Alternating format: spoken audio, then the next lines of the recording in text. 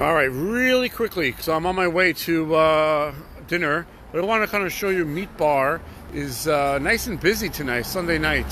So this is Meat Bar restaurant here in Bay Harbor. This is actually 3 minutes away from Surfside. If you want, I can kind of show you Surfside. This is like kind of equivalent to 96th Street, as you can see, and Harding is like 4 blocks away. So nice and busy. They have outdoor seating. Most people are opting for the outdoor. So just want to kind of show you the scene here outdoors. Looking good. You get from one end to the other, which is nice to see. So thank God they are outdoors and people are enjoying. And I might come back tomorrow with less hectic and have more time. Just say hello to Jonathan and Chef Shimmy.